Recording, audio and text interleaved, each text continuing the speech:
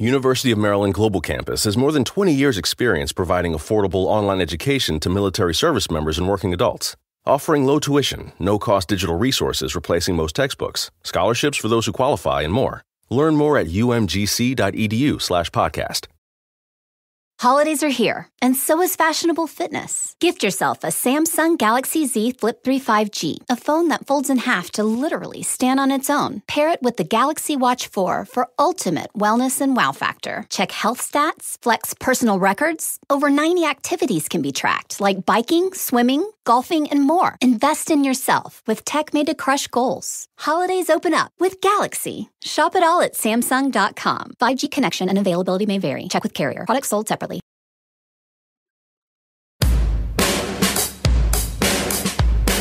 Hey everyone, this is the Almost World Podcast.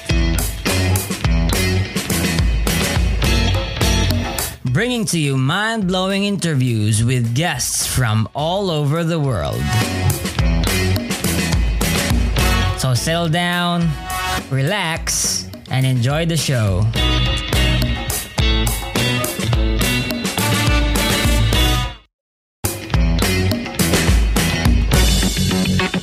Oh yeah, by the way, if you like the podcast, please support Elmo's World Podcast on Patreon. Your support is what helps the podcast improve more and more. And we have again, for his second episode on my podcast, Rattin Sadman. And again, he is from Bangladesh and he holds Nihilism.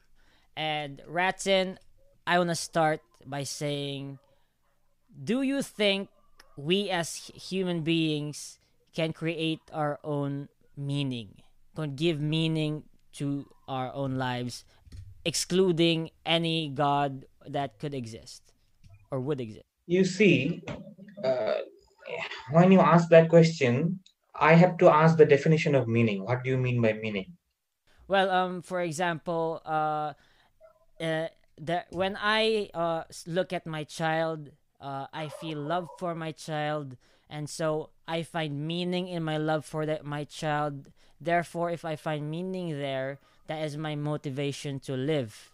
I find that something as a non-tangible reason for me to continue living, even if there is no outright divine meaning or purpose to my own existence.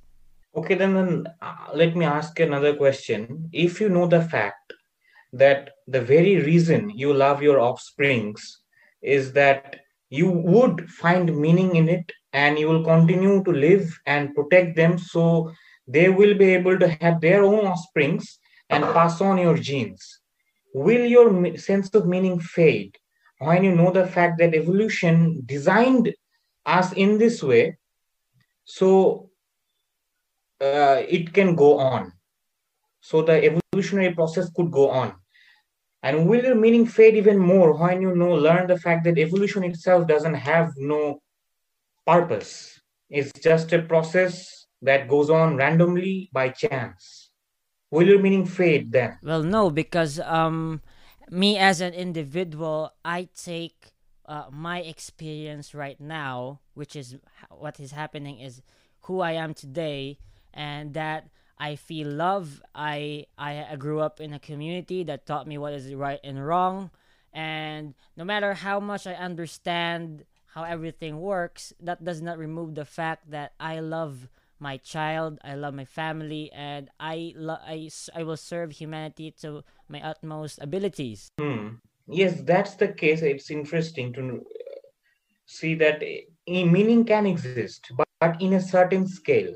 If you keep it in daily or in a lifetime or in a certain period, in a human period of time that is comprehensible to a human, relatable to a human, then meaning, somewhat subjective relative meaning can exist. But when you are zooming out, I mean scaling back to in the scale of the universe, in the scale of billions of years, in the scale of reality, then no meaning can exist. It's impossible. And even if you start zooming in the subatomic level, in the particles, in their logic breaks down again and meaning cannot exist anymore. So in this sweet spot, in Goldilocks zone, in this somewhat Goldilocks zone, you can make up your own meaning in a sense. I think, let me tell you a story that about, I am learning Java. I'm not very attentive student. I have never been the one to follow rules or something like that. But I have been somewhat successful uh, in the SAT equivalent of Bangladesh, and got into a somewhat prestigious computer science department. But I have never tried or wanted to achieve any of this. This just happened as a byproduct of the things I do for fun. So for the first time, I was like, I'm sitting ducks in the quarantine, and I cannot go out. So I always wanted to make stuff. I mean, art, games, apps, something to like. Um, I mean, something that can be considered art. So I thought of, I want to make a game which is a love letter to Frederick Nietzsche as a Java project for my curriculum. So I learned Java in 20-25 days, and I made a video game in 8 days, a puzzle game in 3 days. And I'm going to tell you that I swear to, if there is a God, that those 7 to 8 days I worked my ass off, slept only 5 to 6 hours a day, and worked the rest of it on my game. And it was one of the best time in my life. Okay. And I derived meaning from the fact that I was creating something that was unique to me. It is something only I could have thought of, the video game. But if the I mean, and I made it uh, at last, and now some of the people I really care about, whose opinions I really care about, are giving their opinions on it. They love it. They are saying that, what the hell, you, the metaphors, the Friedrich Nietzsche metaphors. I literally turned Friedrich Nietzsche quotes into game levels. I'm really proud of that. And I'm going to say that, when you say that you're going to talk about existentialism today, I mean, if we can derive meaning from the things we do, how we live our life, and I'm going to say that yes, I think we can. And I think that it is the it is in the core to be a human, to find out what is it that gives you meaning. Yeah, but so are you a nihilist then, or a newly converted existentialist by what you just told me? No, I mean, I'm saying that nihilism is a fact. Nothing really matters. It cannot matter. But to you, now, in this moment, you can, it can matter to you. But in the grand scheme of things, in a larger scale, in the scale of the universe or the scale of science, and nothing can matter. Well, I don't think that existentialism and nihilism has to be mutually exclusive. When you are talking about nihilism, you are saying that there cannot be anything objectively truth. We cannot learn the truths of the universe. Nothing can last forever, and nobody belongs anywhere. Nobody exists on purpose. Everybody is going to die. Those are true in existentialism too. But in existentialism, it says that yes, nothing really matters, but for a certain period of time, it can matter too exclusively, but nothing really matters. okay. Then, for example, if I were to um, understand the deep and hard nihilism of things, and I know that, for example, my love for my child is simply out of an evolutionarily attained characteristic, would it be logical for Yes. me to actually act on anything because now I know that it is simply some sort of illusion by which natural selection has embedded on me to provide care for my child and to feel happy when his or her well-being is good, right? So my question is, Will it be illogical not to care about it then? well, for the fact is that um there is no logic, right? There is nothing that matters. So the real question is, why continue to act at all? Why do something? Because that thing matters, even if it matters to you in a human scale way. Why would you act at all? Why would I act at all? In a simple way, I would answer that life is full of possibilities. Death is extremely final. When you are dead, you are dead. But when you are alive, you can do stuff, though they wouldn't matter, but you can do it. You can experience stuff, and life is full of possibilities. One day this happened, another day that happened. One day you are a nihilist, the next day you fall in love, the third day you get a breakup and turn back to a doomer, and shit shit keeps happening.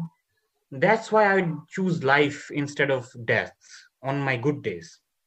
And if life continues to get bad and bad and you don't see that why it should go on, I believe that voluntary suicide is a uh, acceptable thing. In the words of Seneca, if you feel stuck, if you cannot see the road ahead, you only have to turn over your wrists. And I firmly believe in that. But now I would say that life is full of possibilities and death is very final. When you're dead, you're dead. But when you're alive, and spectrum of shit can happen. Yeah, but again, for example, as you say, because life is full of possibilities compared to any act, any the stapleness of stagnantness of being dead.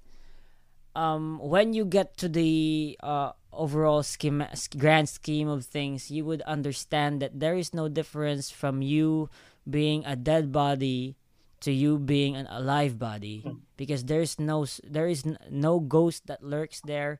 It's simply a product of natural causes, right? There is no Yes. meaning, or there's no uh actual reason to be alive, right? Yes, and there is no actual reason to kill yourself either. Nihilism is not all misery and darkness. It's nothing. Nihilism is literally nothing. Nihilism is the stock photo of the universe. The filter you are putting on your worldview or image is you. They are your emotions. Nihilism negates them too. In nihilism, it's the stock photo of the universe. It doesn't have to be misery or anything. It doesn't have a filter. It is the stock photo. The filter you are putting on nihilism is an act of yours, not nihilism. So you're saying that because the universe is a blank canvas, I can paint anything I want. That's basically it. Basically, what you're saying. There are no rules. So even even if I don't kill myself, it doesn't matter. I don't think that I'm saying that the universe is a black canvas and you can do whatever you want. That is true, but whatever you will be doing is predetermined. So actually, what you are thinking that you are doing is actually predetermined by nature and nurture, your genes, and the cause and effect net of cause and effect chain. You are actually bound to do them.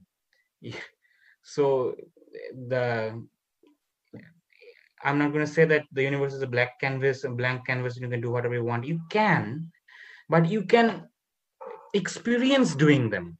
You will be an entity until you are dead. You will remain an entity that is experiencing the universe. You are a part of the universe that is experiencing itself. Okay. And taking your um, uh, train of thought that a dead body and a live body has the same number of atoms in it, particles in it. And I'm going to say that yes, it's true, but then isn't it, can it not be considered a miracle? The when those when the dead body wasn't dead, when it was alive, those particles were alive. Somehow in this universe, where everything seemed to be barren and in this small blue dot of a planet, a entity came alive, a mud of some carbon particles came alive for a certain period of time, experienced the universe, and then went back to the inevitable. Yeah, okay. So I get your point that um this is basically what you're saying is this is a great opportunity because it's super rare for me to exist in this sort of uh, experience, right? That this psychological phenomena by which I have an ego and that I can contrast it to the universe and interact with the universe in an illusionary way by which I would believe that I can cause or I have free will, but I simply am predetermined all my actions, but that I am simply a spectator, yet a spectator on my own life, but the having and the illusion that I'm on the driver's wheel, right? It's very complicated how I said it, but yeah.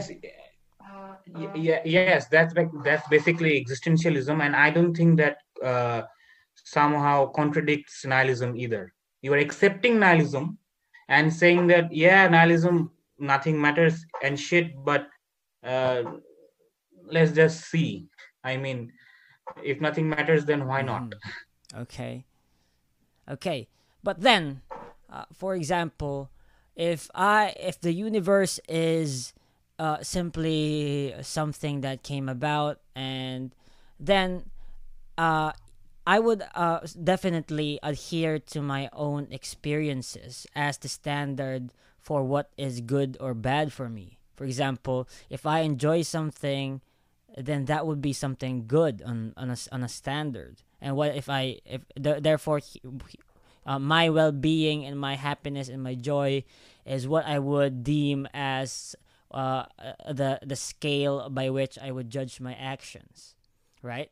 And therefore, um, the most logical way for me to enjoy this opportunity by which I have attained is simply that I would do I would not care about society. I would not care about others. I would simply uh, do everything I can to be happy, right? Even if it's criminal in how others view me, I wouldn't care because I they would simply be acting upon a predetermined disposition. And even me simply raping women would be a predetermined disposition. It would seem that I'm driving the wheel, but I am simply a spectator. So it's not that I have no control of my actions, but that because I have no control of my actions, I can do anything I want. Do you know what I mean? Uh, See, I'm about to say some really dark stuff, and people, if someone is listening to me, they'll start immediately hitting me. But the truth is, all this sense of fairness, goodness, and justice, these are all made up ramblings. They are not objective, and everything is permissible. So, if you think that the best of life, the way you will get out the best out of life is by raping someone, then who am I to stop you? If you get caught after raping her, then who are you to stop them or say that they cannot kill you? When you, I mean, just because nothing matters. Yes, nothing matters, but when you are living with a certain amount of people, you have signed an invisible contract with them. When you're living in the herd, you have signed an invisible contract with them, with the state, with the herd, to abide by some of their rules. And if you are free to not abide them, you are free to not abide them, but then they will take actions against you. And if you're stronger than them, and if they cannot take actions against you, then go on. Feel free to do whatever you want. Yeah, but I completely understand. I completely agree if that is how existentialism works, right? And that's why a lot of No, no, I don't think this one's existentialism. I think this mm-hmm, is nihilism, mm-hmm, moral mm-hmm. nihilism. Right. Yeah. So coming from me, someone I completely disagree with nihilism. Not that I'm sure that I have a certainty that it's wrong or that it's bad, but out of the social constructs by which I grew up in, I would deem it as something evil, and that I would wish to live in a society where people would subscribe to more on on objective morality and have an objective meaning in their life, rather than simply individuals live in a society peacefully because it's the law, right? Because we signed a social contract. And so that's not coming from a logical sense, but it's coming from a a, the subjective morality by which I was born in. That's how I would wish society to be formed. But then again, because of modern ideologies, humanity has reached this point where they understand the universe more than we used to. And and actually that's how a lot of people live nowadays, exactly how you described it, that if they wish to do this, there would no be an objective, nothing be objective that would stop them from doing it, and only the government would stop them from doing it. And that's why I tend to stray or lean away from nihilism, in the irrationality of my own subjectivity. That's it. Well, you see that things are not that simple. When let's think of a thought experiment. If everyone in the world turned into a nihilist tomorrow, yes, there will be an initial chaos, somewhat, but very quickly the world will settle down. I mean, society will settle down into an equilibrium. There will be people like you, and there will be those outcasts, the outskirts, the outliers who want to do whatever they want. And there will be the government who will try to keep them from doing whatever they want. And there will be a balance. And that balance would be natural. You won't have to force it. And it would happen because at the very beginning there was chaos, and people turned into small groups, then hunter gatherers, then started agriculture, then built cities. It became naturally. There was no god to intervene, and it will happen again. By nihilism, if someone turns into a complete nihilist and turns into a hedonist as a result, that only he wants the pleasure of the flesh and stuff like that, then he would, in your sense, he would act animalistically, primitively, primordial. He will succumb to his primordial instincts, and that really sounds like the days back in when we were used to be hunter and gatherers. And even then, when we were used to be hunter and gatherers, people decided to band together and create society and civility, and it happened naturally. Even back then, objective morality didn't exist. This little small band maybe believed in the same thing, but that small band didn't. And even before the formation of language, there couldn't have been any morality or these fancy ideas or religion or something as complex as them.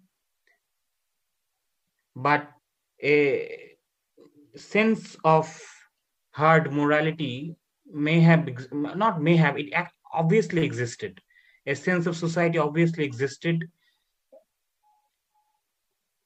and that's the reason we came all this way. If it had not existed, we would have got extinct back then. So if everyone turns into an nihilist tomorrow, it won't be as big of a problem as you think.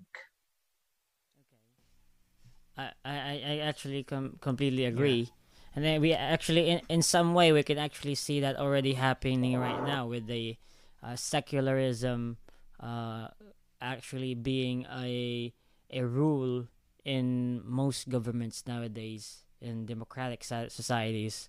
And yeah, so but then me personally, I would still find that um, having a divine meaning would be more of a narrative. But there isn't one. There isn't one. Every last one of us would want to hear some word from God, some objective truth. Every last one of us, even the most darkest, hardcore nihilist of us, would love some sweet, sweet divine truth. But there isn't one. We must grow up and face the truth that there isn't one. There can't be any objective meaning or objective morality or objective truth. This is just how it is, and that's the only way you can get the most out of life. On the other way, if you reject this truth that there isn't objective truth, what is there to do? Become a terrorist, Muslim terrorist for 72 virgins after death? That is what happening on the other side. Okay. I actually I completely agree. But well, we wouldn't know actually because for me I think that humanity doesn't work logically, and no matter how much they understand that the nihilistic views of life, they would still cling to the irrational side of them, which they have attained uh, evolutionarily and in history. And I guess that we would it wouldn't change much of what's happening right now. Right. Yeah. And I guess that the materialism we can actually see that in some countries right now, for example in China, where the main goal of every most of the individuals there is simply to be more wealthy, and to enjoy life to the fullest, because they have no religion or some sort. and when it I think that there is still some justification when it comes to other religions, right? For example, Islam or Christianity, they may be they have may have some flaws if you're an outsider. But I think that if coming from someone who came from the Christian perspective, I think that we cannot just leave Christianity behind or throw it out the window, because it's been with us for Why not? for 2000 for almost 2000 years. and and uh yeah So and so we cannot just, and I think that we still have something to learn about what Christianity teaches us. For example, the narrative that it gives to people that resonates to billions. For For example, the story of redemption, and in an irrational universe trying to rescue or to reunite the order within within humanity itself.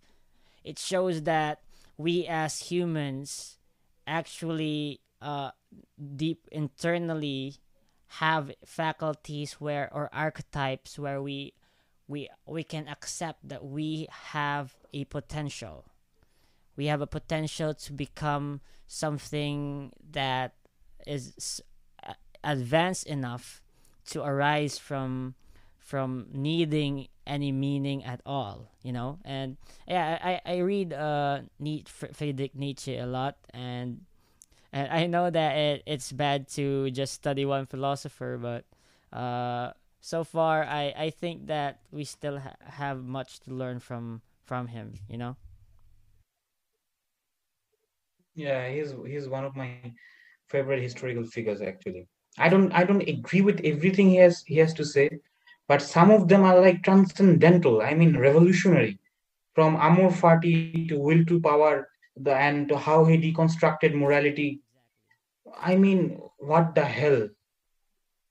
But he wasn't a nihilist though. He wasn't a nihilist. He believed in meaning. He thought that someone could have achieved meaning by being a ubermensch or some shit. That was some alpha male animalistic biological bullshit though. I don't agree with everything he has to say, but I mean, wow, the power of a human brain.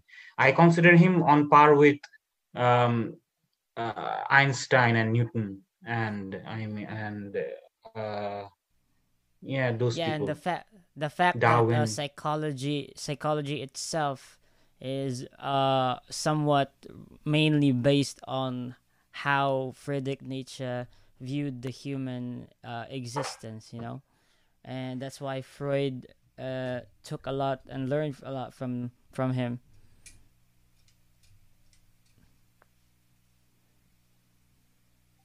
Yeah, Okay.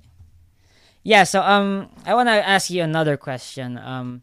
So because now that you find meaning in your life, and society at its best is one of the biggest governing factors of how you behave, how would you go about it? For example, if a law which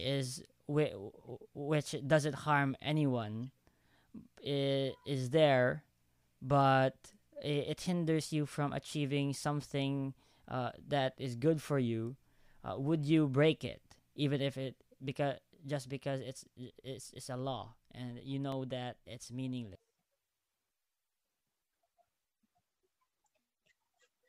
I think that when one is thinking about these situations, there is always a um, consequence and reward, risk and reward factor in there. I mean, even the most insane criminal must think of the risk and reward factor for even a second, and a sane person would obviously think about it. So I think the, I mean, society will always have its problems, and I firmly believe that, in my view, governments and societies should be designed to serve the individual. The state is for the individual is not for the state. I mean, in in which society the individual can flourish the most is the best society. I mean, in a society when Shakespeare can write his poems, when Newton can do his research, when Friedrich Nietzsche can think alone in France, and when Diogenes can do whatever he want in the street, is the perfect, um, perfect Yeah, society but in so my mind. is it the government who provides or who pursues the happiness of every individual, or is it that the collective the every citizen uh, provides a assistance to those who need it. How does that work?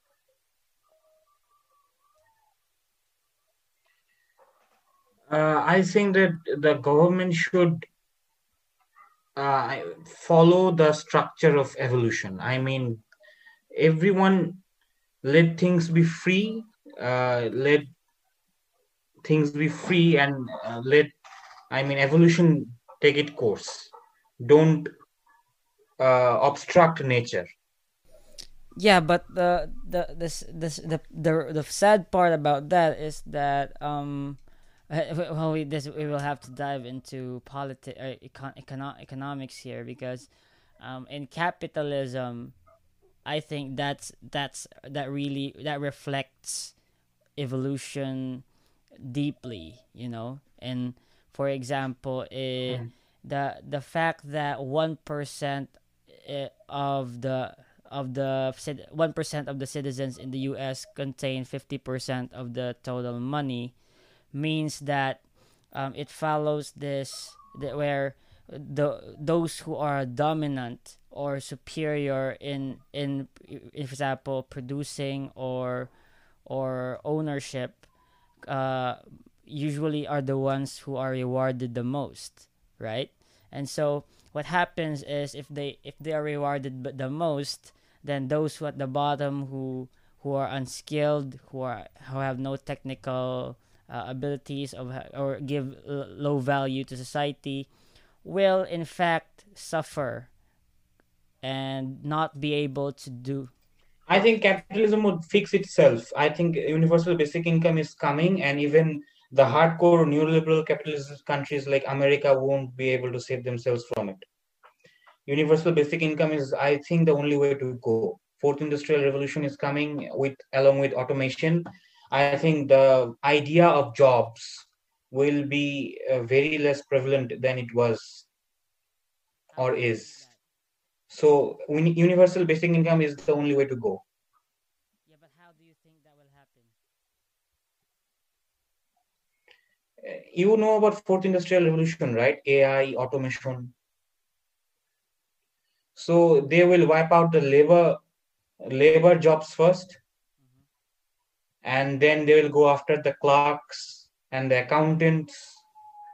Even after that, some low level um, jobs. The only thing that would remain are the human things. I mean, hospice nurse, psychiatrists, the psychologists, the thinkers, the creative, the artists, and the scientists. The grinding will be done by the AIs and robots and the automatas. But you have to be, I mean, the specializing, yes, the specialization would continue. I mean, someone have to, there will needs to be some human factor in making the AIs and the automatas and the robots, but those jobs will decrease dramatically. So the only way to go is that if the society gets jobless by time, and people start losing jobs, and they start losing their source of income, then how will the big corporation sell their products? To whom will they sell them?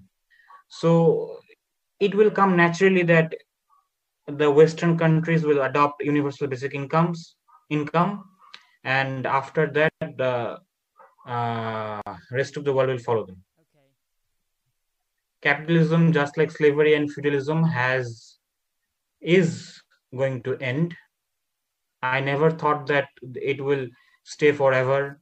It was very idiotic to think that some social constructed, uh, I mean, idea would remain forever. So it had its limits, and it had its time, and it's about to end in our lifetime, I think. Okay. Yeah. So one last question, Ratten. Because it's been like 40 minutes. Yeah. I want to ask you this question, and how do you think an individual should act, knowing that there is no meaning, and the only meaning you could give it is right now you're experiencing it, and you're not actually, a spectator just pretending to drive, but and so how would you as an individual work towards a better world? I'm not going to say anything about a better world. I don't think that there can be better worlds objectively.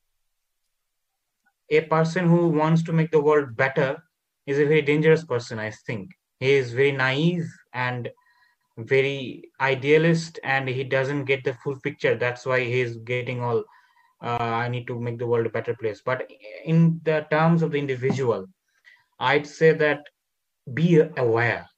I mean, awareness is the only thing you have. You are not actually free. You don't actually matter, but you have this awareness. You are aware for a certain period of time. And to give an example, I'd say that in Dostoevsky, Dostoevsky joined the war in Russia. I think it was a civil war or something. So he got caught, and they lined him up in a firing line to execute him.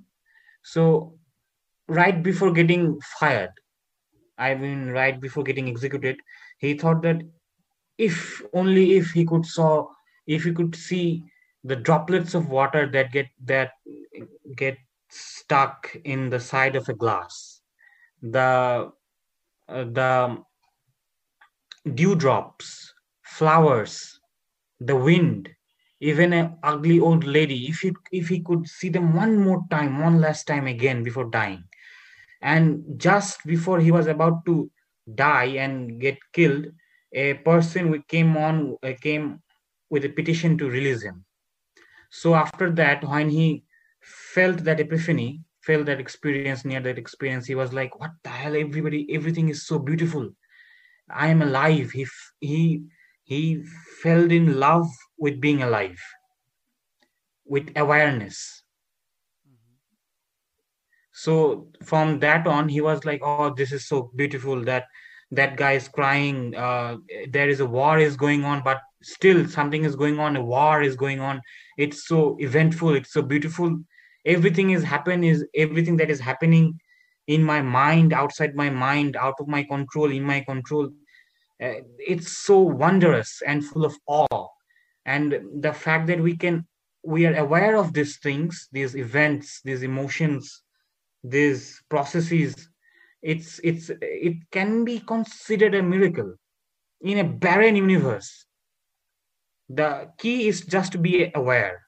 Shit will happen. There will be good days, there will be bad days, but being bored of life is criminal, I'd say. Okay. Well, you said it, brother. And thank you so much for being on the show. And I hope that I could get you to debate someone who is in utter disagreement with you. I think it would be very fun. I heard of Jartli Cools and Navid's episode though. I it's I'm it's I'm really being, what am I gonna say? I'm watering it down when I say that I disagree with them violently. Okay. Okay. Thanks. So that we are ending in 1, 2, and so that's the end of it. Thanks for tuning in, guys. This is your host, Elmo Ador Jr. And thank you for listening in. And please subscribe. Please follow us on Facebook. Please follow this. Please. Thanks.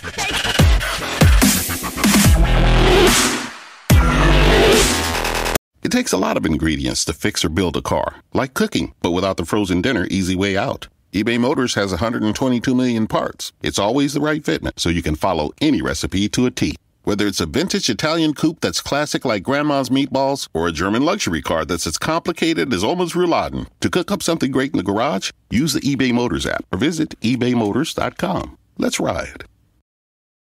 Holidays are here, and so is fashionable fitness. Gift yourself a Samsung Galaxy Z Flip 3 5G, a phone that folds in half to literally stand on its own. Pair it with the Galaxy Watch 4 for ultimate wellness and wow factor. Check health stats, flex personal records. Over 90 activities can be tracked, like biking, swimming, golfing, and more. Invest in yourself with tech made to crush goals. Holidays open up with Galaxy. Shop it all at Samsung.com. 5G connection and availability may vary. Check with carrier. Products sold separately.